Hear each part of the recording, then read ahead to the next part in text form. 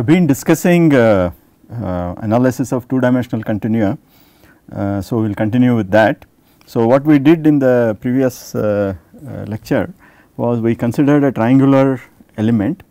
So, this element has 3 nodes 1, 2, 3 and at each node there are 2 degrees of freedom. So, this is a 3 noded element with 6 degrees of freedom. So, the field variables are u and v, which are functions of x, y and t, and we interpolate the field variable in terms of the nodal values. That means, u is interpolated in terms of u1, u2, u3 and v is interpolated in terms of v1, v2, v3, and the interpolation functions are derived. So, that for example, the interpolation function n1 at this node will have value 1 and at these 2 nodes it will have value 0, and in this particular case we use linear interpolation functions. We also discussed rectangular plane stress element. Again the field variables here are u and v.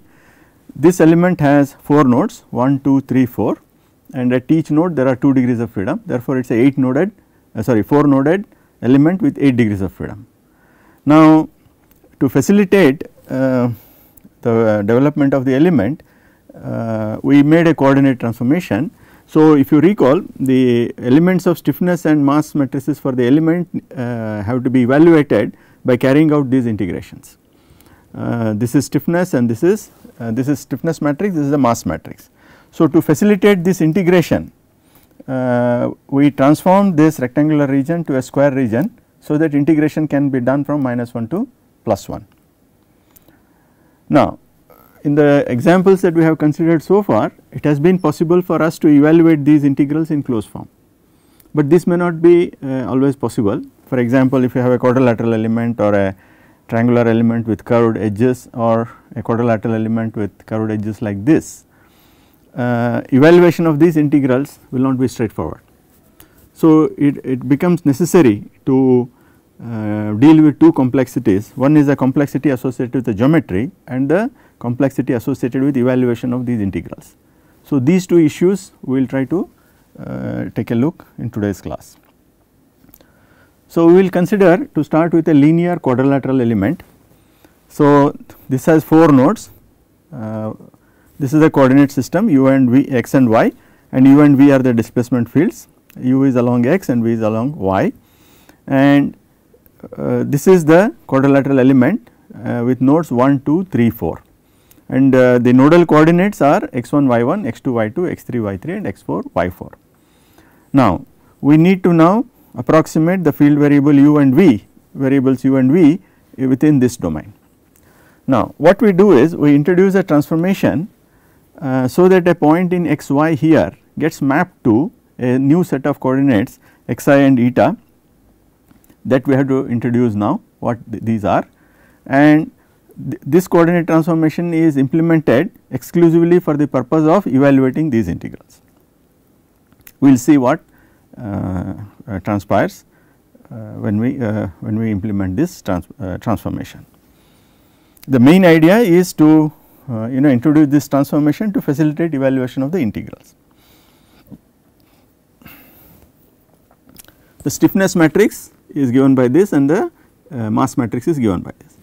Now, the transformation that we are doing is from x, y is taken to psi eta. Therefore, we can consider the transformation in the mathematical form as x is a function of xi and eta, y is a function of xi and eta. Now, following the way we represent the field variables, we write now for this x and y this expression, where what we are doing is x of psi comma eta is being evaluated in terms of its nodal values and interpolation functions. Similarly, y is interpolated in the similar manner. So, what we are going to do is we are going to use the same interpolation functions that we used for representing the field variables to represent the geometry also, that is geometry of this transformation. Now, if you recall the n1, n2, n3, n4 for this configuration, we have arrived, we have shown that this is of this form, and compactly for all the 4 indices 1, 2, 3, 4 we have obtained this in the previous lecture. So, we will use this now here. Now, let us consider the line 2 3 and this line 2 3. Now, we want to investigate what is the relationship between the two. So, let us consider the line connecting x 2 y 2 to x 3 y 3. Upon making the transformation x equal to psi comma eta and y equal to y of psi comma eta, how does this line gets mapped? Or alternatively we can ask, if this is the transformation we are using, what happens to this line 2 3 in this configuration? Whichever way you look at, we will find the answer to the required question. Now, let us therefore consider the line x I equal to 1 connecting 1 minus 1 and 1 comma 1, that means x I equal to 1, this line. Now, x I at the one of the vertices, the coordinates are 1 comma minus 1. So, what happens to x there? X is x 1 into n 1 plus x 2 into n 2, x 3, x 4. Now, how does these shape functions behave? Except this n 2, all other shape functions will be 0. So, this becomes x 2. Similarly, you can write the value of y x I comma eta, that means where does this vertex 1 comma minus 1 in this coordinate system go in the original coordinate system. So, x has gone to, I mean this okay, let us see, x 2 we have found out. Similarly, y will go to y 2, that means if I am considering 1 minus 1, that means the second point here, it is going to 2 here. Similarly, the other vertex 1 comma 1, you can verify that this goes to x 3 comma y 3. Now, between these 2 points, does the variation remain linear or not? That is the next question we have to see.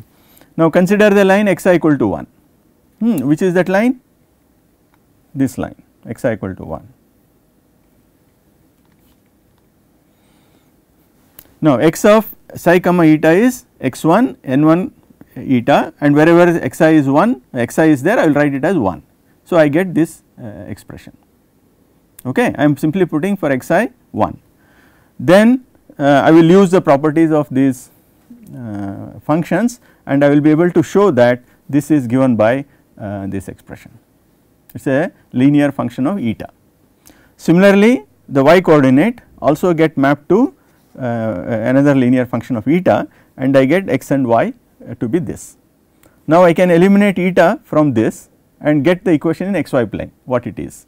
So, if you do that, I get y minus this equal to this minus this. So, what I am doing is this I am taking to the left side, this to the left side and dividing, this 1 plus eta gets cancelled, this is what I get. Now, this is actually the equation of straight line passing through x 2 y 2 and x 3 y 3. So, we conclude that line 2 3 in figure A is transformed to line 2 3 in figure B. That means 2 3 is mapped to 2 3 here. So, we can summarize this. This is the line 2 3 which comes here, psi equal to 1. Psi equal to 1 is this line that comes here. Eta equal to 1 is this line, it comes here. Psi equal to minus 1 is this line, it comes here, and 1 2 is eta equal to minus 1, that comes here. So, that means that this quadrilateral is getting mapped to this through the transformation that we are proposing. So, these transformations of coordinates, that is x psi comma eta in terms of n and nodal values of x and nodal values of y for y, this is quite similar to the transformation on field variable. This is what I have been pointing out. This is the field variable, uj of t are the nodal values which are the degrees of freedom in our finite element model.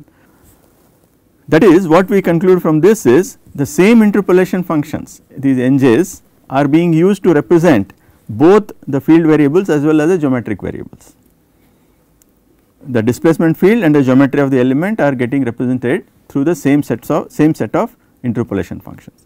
The resulting element formulation is called isoparametric formulation. Okay, fine. So, what we have achieved is we have mapped a quadrilateral to a square.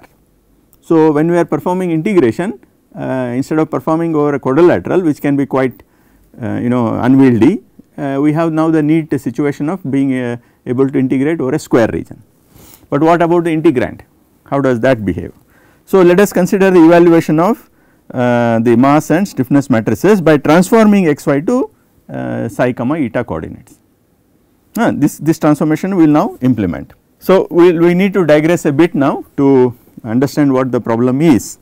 So, first is we will consider a function f of x y in Cartesian coordinates, and using this transformation xi eta, if we map x and y to xi and eta, what is the rule of transformation? See, this is the rule as you may be knowing, but how does it really originate? To be able to do that, let us consider a point, this point with a position vector r in xy plane. So, that is r is ix plus jy. Now, psi and x are functions, psi and eta are functions of x and y. So, now I want that is this is a psi and this is the eta, some coordinates. Okay. So, now I want to deal with this situation. So, what is dou r by dou psi? It is I dou x by dou psi plus j dou y by dou psi, where I and j, I, j, k are unit vectors along x, y and z respectively. Similarly, dou r by dou eta is I dou x by dou eta plus j dou y by dou eta. AB, the line AB if you see is, what is this? So, this plus this is equal to this is a vector sum. So, if you are looking at AB, it is simply the difference between the two, which is this dou r by dou psi into d psi. Similarly, if you look AD, it is the vector difference of this and this, position vector of D and position vector of A, and that AD is this. Now, the area element dA is given by the triple product of these two position vectors and the k along this gives the area. This is a result from vector algebra. So, you can recall that, and if we do that and now put substitute for dou r by dou psi and dou r by dou eta, the quantities that we have just now derived, and this itself can be expressed as a determinant. See, we have shown just here dou r by dou psi and dou r by dou eta, and this is what I am substituting here, and implement this cross product. You should know the rule of cross product and the dot product. So, if you do that, you get this expression. Now, this quantity inside this parenthesis can be written as a determinant, and the matrix associated with this is the Jacobian matrix, and this is the determinant of the Jacobian. So, dA is therefore Jacobian of the transformation into d psi d eta. Therefore, I is integral f of x y dx dy A becomes now -1 to +1 this. Now, that is one first part of our digression. The second is the question of numerical integration. So, you may be familiar with trapezoidal rule, Simpson rule and Newton-Cotes formula, etc. But we will consider what are known as Gauss quadrature rules, and I will explain what the rationale of those rules are. So, let us consider for sake of discussion an evaluation of an integral I cap a to b f of x dx. First, let us transform x into a new variable u, so that the limits of integration are from -half to +half. So, what I will do, I will substitute u as alpha x plus beta. Alpha and beta are the two parameters which I do not know. So, when we are at the lower limits, I want this to be -half. So, I want u to be -half when x is a, and u to be +half when x is b. So, that helps us to solve for alpha and beta, and the transformation I am looking for is given by this. So, if you substitute that into this equation, I will get -half to +half f of this u now b minus a du. So, this is equal to b minus a into I, where I is this integral. So, I call this f of b minus a u plus a plus b by 2 as phi of u du. So, we will focus our attention on discussing how to evaluate this integral. So, now what I wish to do is,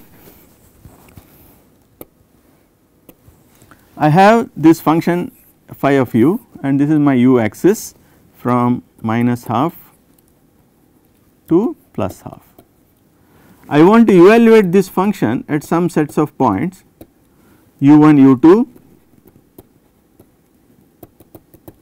some un, and I want to attach a weight r1 to phi of u1, r2 to phi of u2, and be able to evaluate this integral. So, I am looking for evaluation of I by using this representation. So, the effort here will be spent in evaluating phi of u.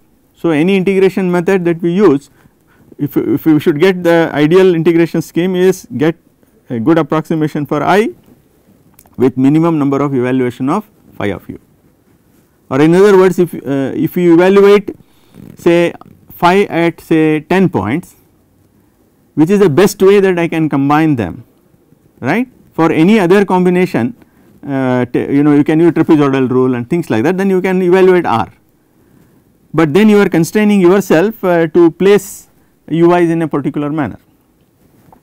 So, the weighting factor also can be optimized.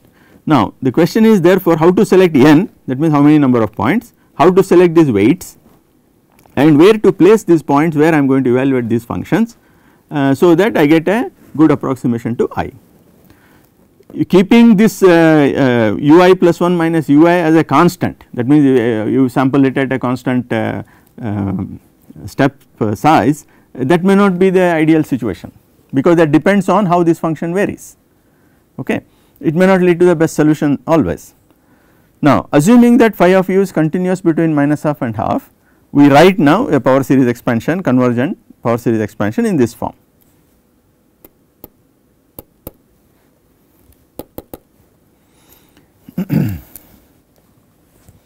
So, in this form. Now, this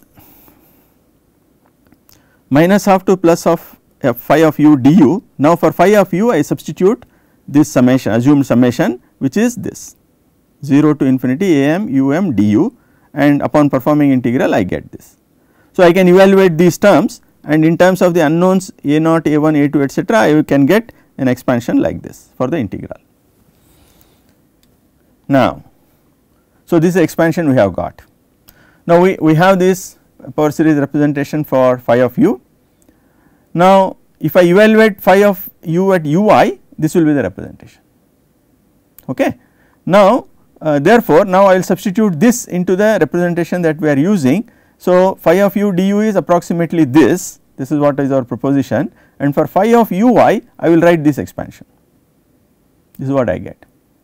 So, I get now a representation, I will interchange the order of summation and I will get a summation representation like this. So, in longhand, if you expand this R1 into this infinite number of terms, R2 into infinite number of terms, so on and so forth. Now, this I know right hand side what it is, and the left hand side I have I am rearranging the terms now. A naught I will collect, the coefficient of a naught are collected, that is R1 plus R2 plus Rn, A1 is this, Am is this, and this continues. Now, I will now compare the coefficients of a naught, A1, A2, A3 on both sides, I will get a set of equations now. For this to be equal, coefficient of a naught here is 1 and coefficient of a naught here is this should be satisfied. And similarly, coefficient of this is a naught, a1, there is 0 here, so that must be 0. So, by writing this we can write as many equations as you want. Suppose if you consider 2n equation, there will be 2n unknowns. What are the 2n unknowns? R1, R2, Rn first set, then u1, u2, un, 2. So, that constitute 2n unknowns. Now, you select these 2n equations and solve for those 2n unknowns, and that gives you the representation that you are looking for. But how do you solve for that? This is a set of nonlinear equations. You can see quadratic terms here. So, they are nonlinear equations, but there is a nice result which shows that if phi of u is a polynomial of degree not higher than 2n minus 1, then this u1, u2, un, which are the points where I want to evaluate the function according to the prescription that I just outlined, would turn out to be the zeros of Legendre polynomials Pn of u. That means these u's will satisfy this equation. So, the roots and these roots are real. So, once these roots are determined, if I know u1, u2, un, then the remaining n unknowns which are r1, r2, rn can be solved by solving a linear problem. Is it okay? So, I can find this constants as I wish. So, if you are dealing with a polynomial, then if you retain adequate number of terms, you will be evaluating the integral exactly. There is no approximation at all. Okay. Now, for example, n equal to 3, we have this is the rule according to which we want to evaluate. So, if you expand this now for n equal to 3 and carry out this differentiation, I get this equation. So, it turns out that the roots of the equations are u equal to 0 and plus minus half square root 3 by 5. So, the first point I have to select is this, second one is 0, third point is this. With these weights if I add and evaluate the integral. So, 2n minus 1 means 4, 6 minus 1, a fifth order polynomial will be exactly evaluated by these weights, okay, because the function is polynomial. Now, I have done a few calculations here for different values of n, the roots, these are the roots of the Legendre polynomial. This is for n equal to 1, 2, 3, 4 and these are the weights. Okay. So, if you are implementing this, you can use this information to do this. Now, we can see how these formula perform. Now, if I want to evaluate integral minus 1 to plus 1, the answer is 2.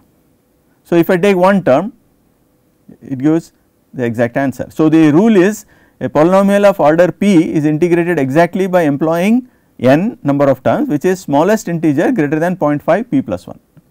So, now x, so 1, so p plus 1 is 2, you need at least one term. If you use one term, you will get exact solution, but this is of course 0 because it is a odd function under symmetric limits, there is no problem. But you come here p equal to 2. So, 2 plus 1 is 3, 1.5, I need at least 2 terms before I can get the value of the integral correctly. So, if you see here, if I take only 1 point, I get answer as 0, which is wrong. If I get 2 points, this is the exact answer, x cube by the whatever, you can quickly do this, we get for n equal to the right answer. Similarly, 3 of course there is no problem, 4, this is 4 plus 1, 2.5, I should have at least 3 terms. So, with 0, 1 term I get 0, 2 terms I get 0.22 and this is 0.4.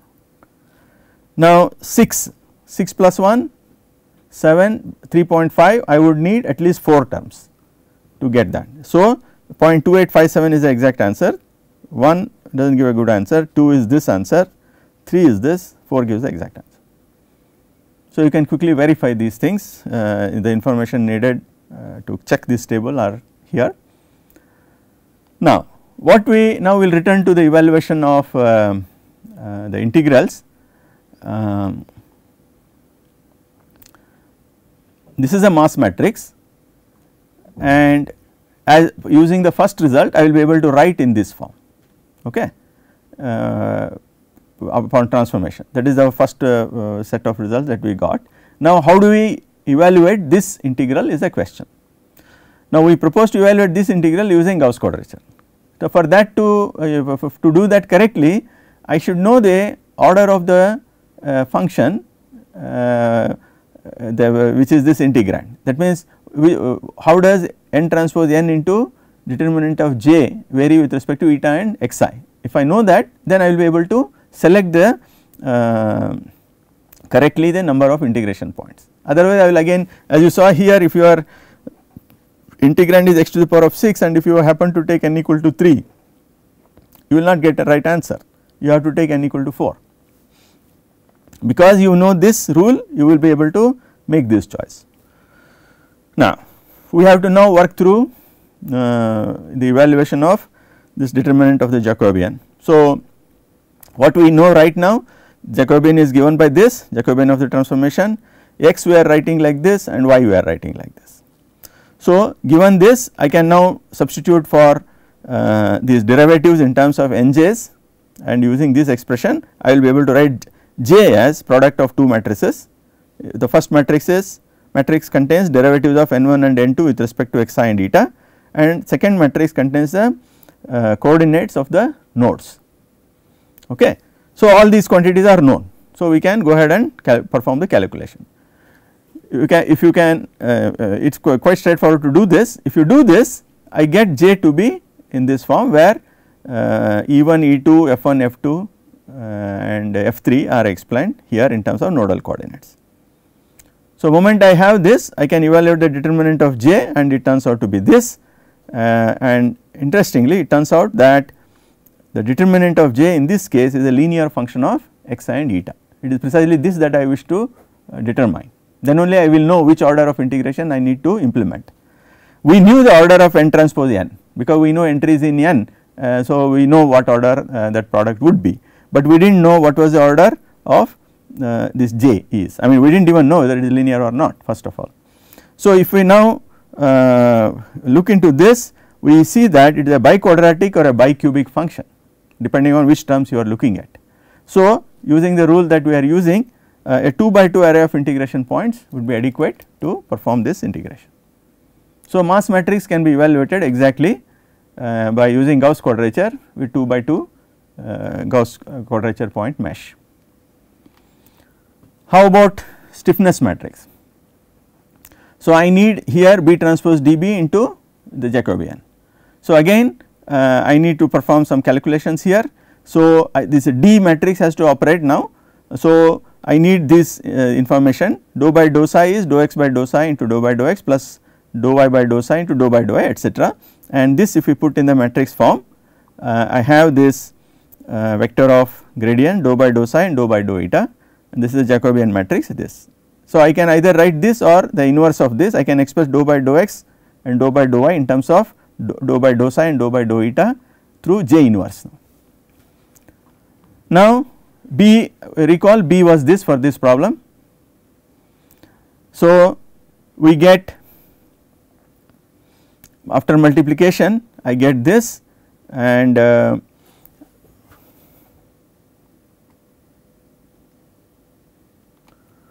it turns out that the quantity that we are looking for is given in this form. Okay. So, elements of B transpose dB into determinant of J are ratios of biquadratic functions and linear functions. See, there is an inverse here. So, there is therefore, if you look at individual terms, they will not be polynomials, they will be ratios of polynomials. Okay. It turns out they are ratios of biquadratic functions and linear functions. So, this would mean Gauss quadrature will not be able to evaluate elements of Ke in an exact manner. So, if you use Gauss quadrature to evaluate this, we are introducing certain approximation. But Gauss quadrature is so convenient, we will make some discussion on this subsequently, but right now the recommendation based on experience is use a 2 by 2 Gauss quadrature. We will come to this slightly later once again. Okay. So, summary is mass matrix gets evaluated exactly, and stiffness matrix there will be an approximation. Now, this is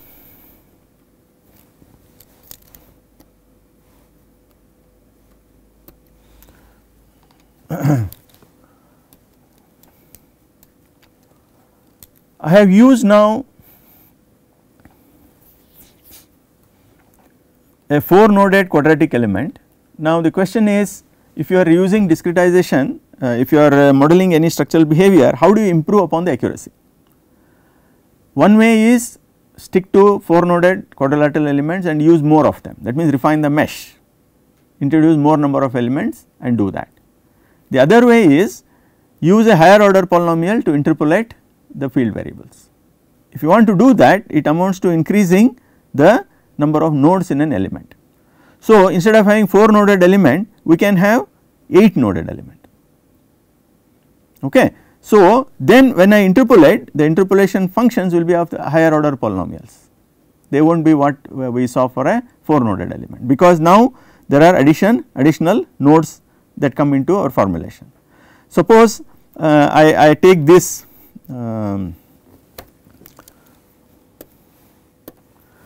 I will, as before, I will retain these 3 nodes and introduce additional nodes at the midpoint of each of these elements.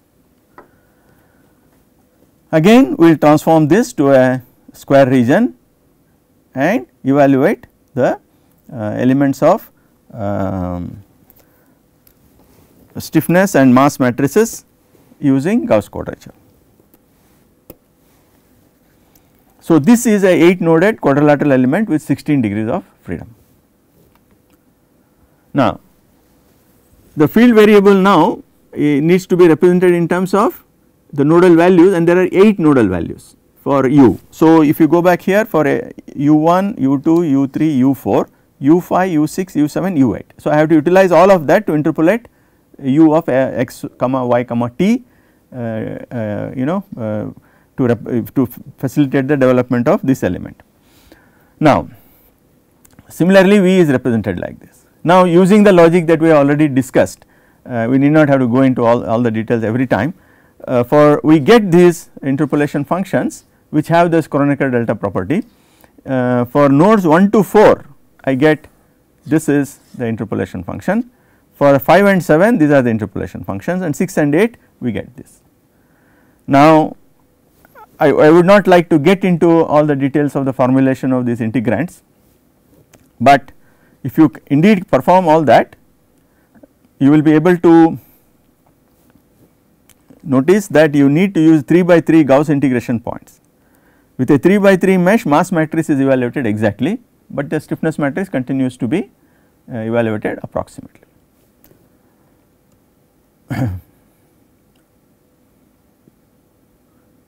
Now, how about this is a rectangular element. This discussion is not for this element, this is for this discussion is for a rectangular element. For a quadrilateral element the same formulary works, except now that the x and y also need to be interpolated using the same shape functions. Okay. So, in this case it turns out we need to use 4 by 4 Gauss integration points in evaluating stiffness and mass matrices, and if you use 4 by 4 mesh, the mass matrix is evaluated exactly. So, the mesh size that you need to select should be such that the mass matrix elements of mass matrix are evaluated exactly. See, mass matrix elements turn out to be polynomials because n transpose n remains as polynomial, whereas here because of the Jacobian also of course would play a role, but here because of this various operations involved here, the K matrix there will be difficulties as we saw while before. Now, let us return to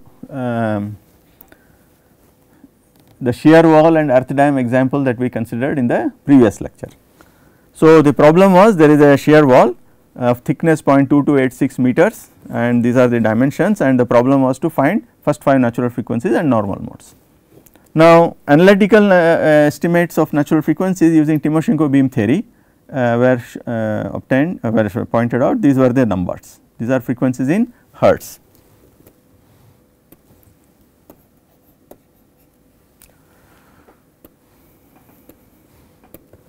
Now, we discussed this model in the previous lecture. We used 64 elements with first order elements, that means we used 4 noded quadrilateral elements, actually they were rectangular elements here, and the degrees of freedom that the model had was 160. Now, what I have done is we have retained the same mesh and same element configuration, but now the elements are modified to be second order elements, that means they are now 8 noded quadrilateral elements. So, the degree of freedom increases to now 448, and the natural frequencies from 5.03 I come to 4.95, and these numbers change, and you can see here they are reasonable if this is believed to be correct because it is an analytical solution and the structural geometry satisfies the requirements for the application of Timoshenko beam theory. So, consequently we can trust this result. And this analytically derived. So, we see that the first natural frequency is much better approximated than this. Similarly, the other frequencies also get represented better. So, these are the mode shapes. first 4 mode shapes are shown here. So, you can see that now the mode shapes are smoother because they are represented with greater detail within an element. This is the 10th mode. Higher modes become a representation of higher modes would not be so smooth as it is seen here. If we had used the first order element, this mode would not be as smooth as is seen here. Now, this earth dam problem, it was a triangular wedge modeled using plane strain approximation, and these were the properties: Poisson's ratio 0.45, this is the density, and this is the Young's modulus. With triangular elements with 42 elements and 42 degrees of freedom, we got these natural frequencies. And if you use a shear beam model, and this is analytical estimate of the shear beam natural frequency, this is available in terms of Bessel's functions, then exact solution to this is available. So, based on that, these numbers have been computed. Now, this we have done in the last class. Now, what I have done now is this analysis is with first order triangular elements. Now, this analysis is second order triangular. Although I did not discuss the formulation of second order quadrilateral element, the logic is conceptually quite similar to what we briefly mentioned for quadrilateral elements. So, if I use this same number of elements, but the order has increased, so degrees of freedom will increase. So, the frequencies now change, and the first frequency is, if we have to believe this is 1.25, this is 1.227, and this seems to be moving towards that. But mind you, this is also an approximation to this behavior of this wedge. So, the underlying assumptions of shear beam behavior must be satisfied by this structure. So, it is difficult to pass a clear judgment on which of these two are exact. Now, these are the mode shapes from a higher order element. This is first mode and fifth mode. This matches with what we did with the coarser element, I mean first order element. Now, in this illustration, I am using a combination of triangle and quadrilateral elements. This is quadrilateral element, this here we are using triangular elements. So, this is again first order elements. So, there are 32 elements, 56 degrees of freedom, and we get natural frequencies like this. So, this is just for illustration, and these are the mode shapes that we obtain from this model. Now, what I do, I will repeat this exercise using the same mesh. Instead of first order element, I will use second order element.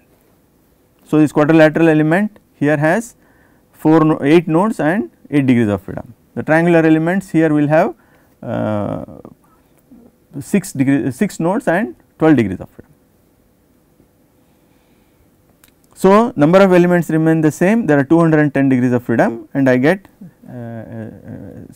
different sets of estimates for natural frequency. So, these are the mode shapes for the two first and the fifth mode. Now, so far what we have discussed is basically free vibration problems. Now, if we have to consider forced vibration response, we need to worry about how the equivalent forces are computed. So, let me just the basic rule for that is this. Okay. So, to explain this, what we will do is we will consider a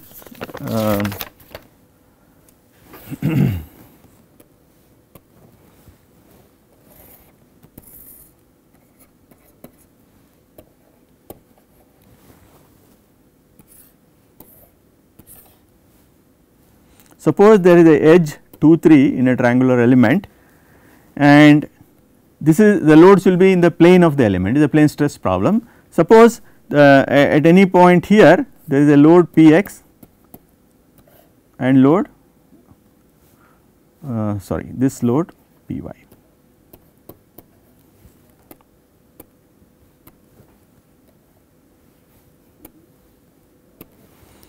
Now, when we formulate the finite element model, we also need to assemble the nodal forces. First of all, we should evaluate the equivalent nodal forces. So, what we do is we have this over the surface of the element d delta u delta v transpose p x p y into ds. Now, we also have the approximation u v which is n into u e. So, now we write delta w e for the nodal in terms of the equivalent nodal forces. These are the forces that are acting on the surface. I want to represent them in terms of equivalent nodal forces. So, we demand that equivalence of these two will give me the expression F E equal to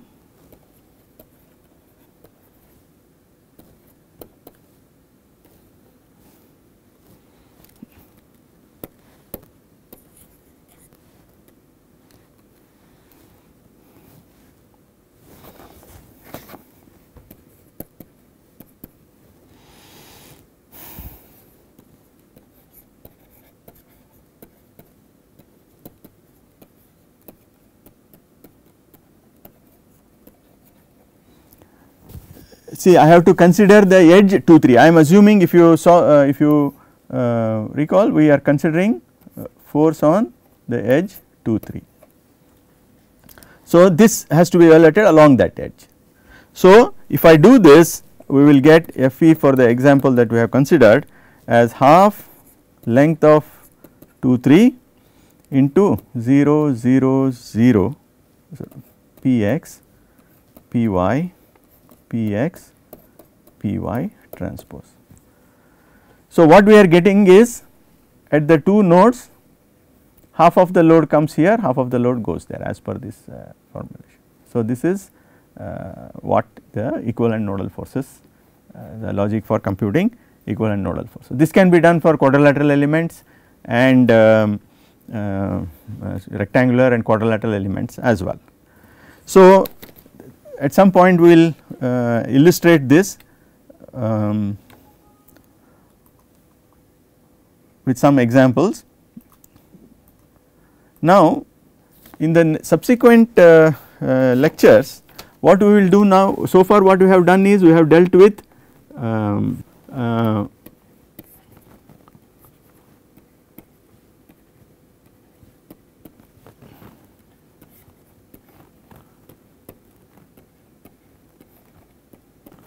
a 3D beam element with 2 nodes and 6 DOF per node.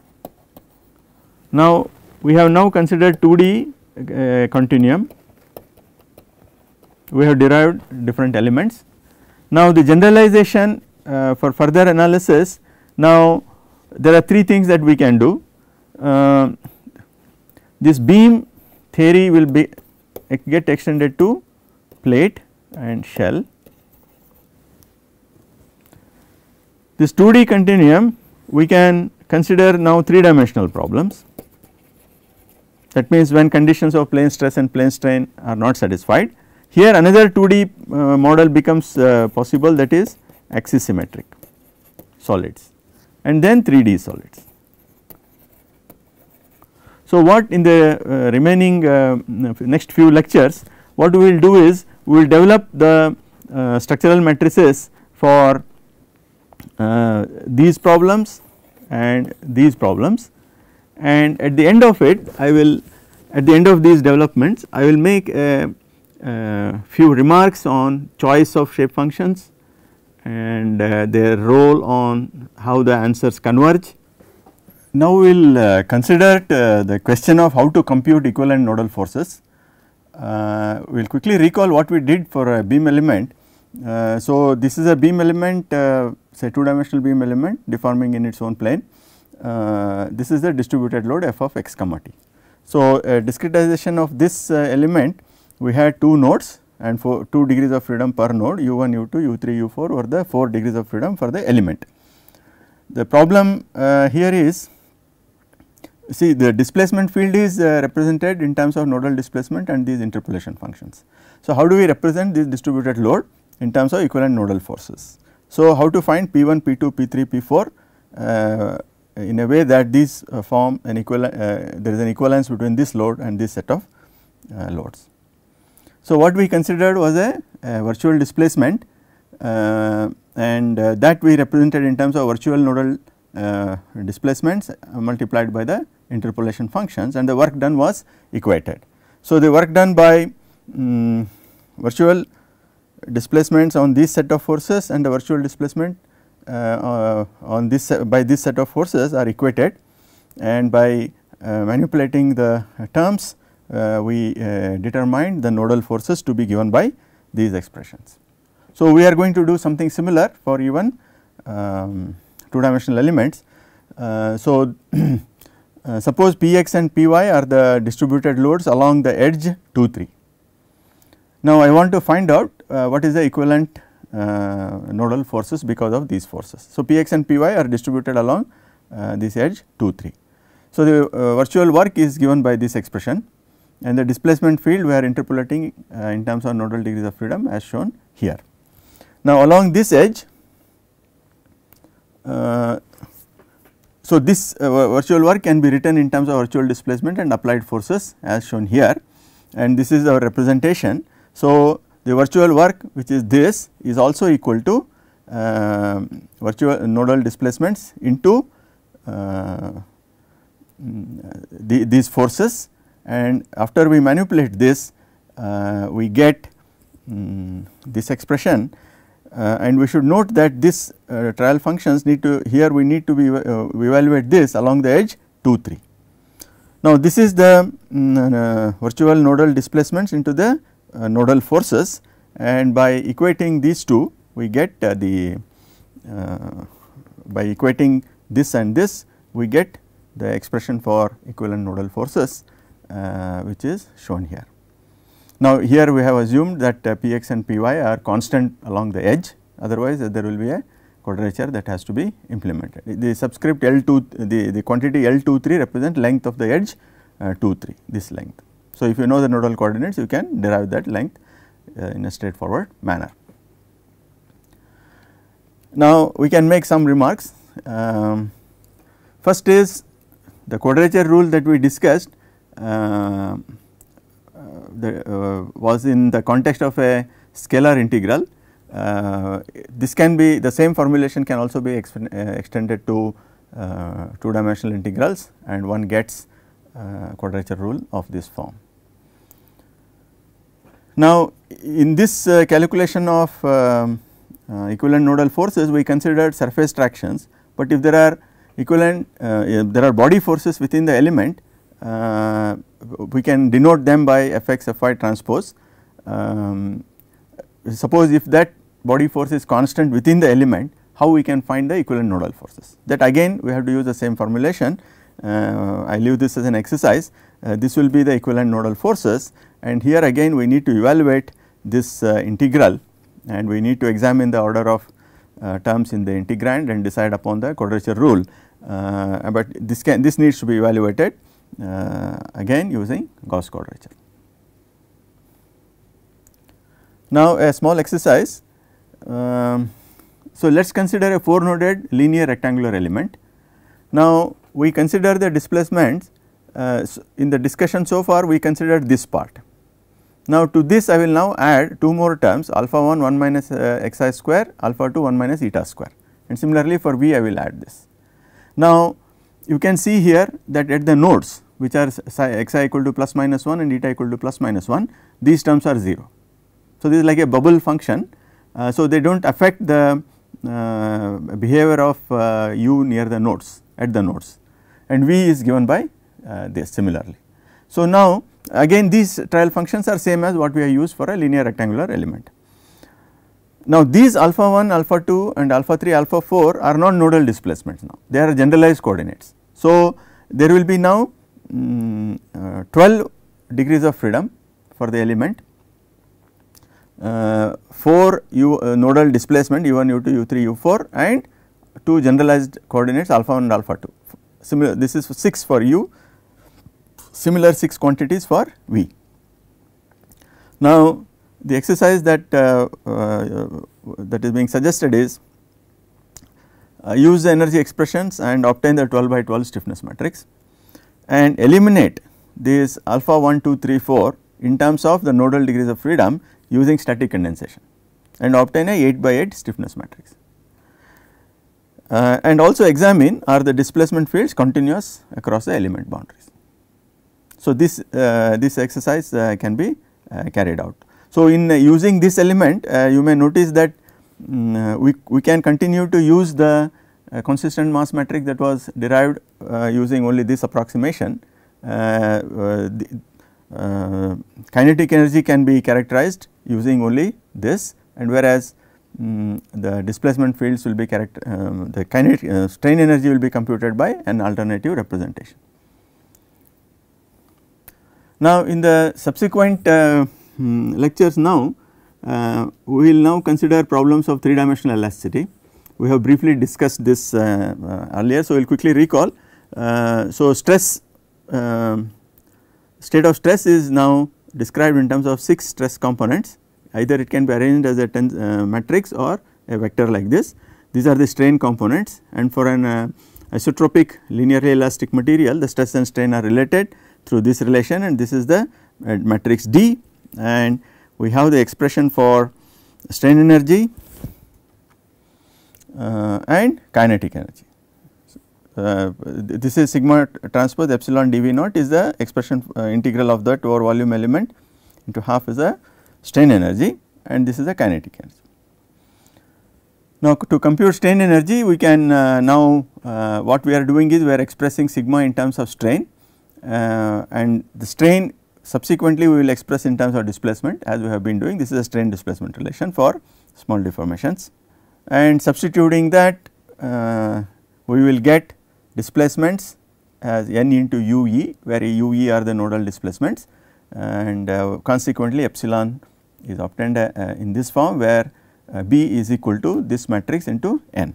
So, given that we will have the expression for strain energy and kinetic energy in terms of assumed displacement fields as given here, and we need to now carry out this integration over the volume elements. Now, the volume elements in a 3 dimensional solid becomes more diverse. We can have a tetrahedron or a rectangular hexahedron or a pentahedron or an isoparametric hexahedron, and we can also have isoparametric versions of tetrahedron and pentahedron, and these can be first order elements or higher order elements. So, there is a great diversity of elements. So, we can examine some of them as we go along. Subsequently, in 3 dimensional problems we can also consider solids of revolution. These are called axisymmetric problems. We will be doing that, and we will develop at least one element for this type of applications, and this would be followed by a discussion on a plate bending element. So, this is a thin say lamina which carries now transverse loads in addition to the inline loads. So, the action of these transverse loads on this lamina is to the plate is to induce bending and about x and y axis, and we need to formulate the correct expressions for strain energy and kinetic energy and develop the elements. So, we will take up these exercises in the following lectures, and maybe some examples on forced response analysis. So, with this we will conclude this today's lecture.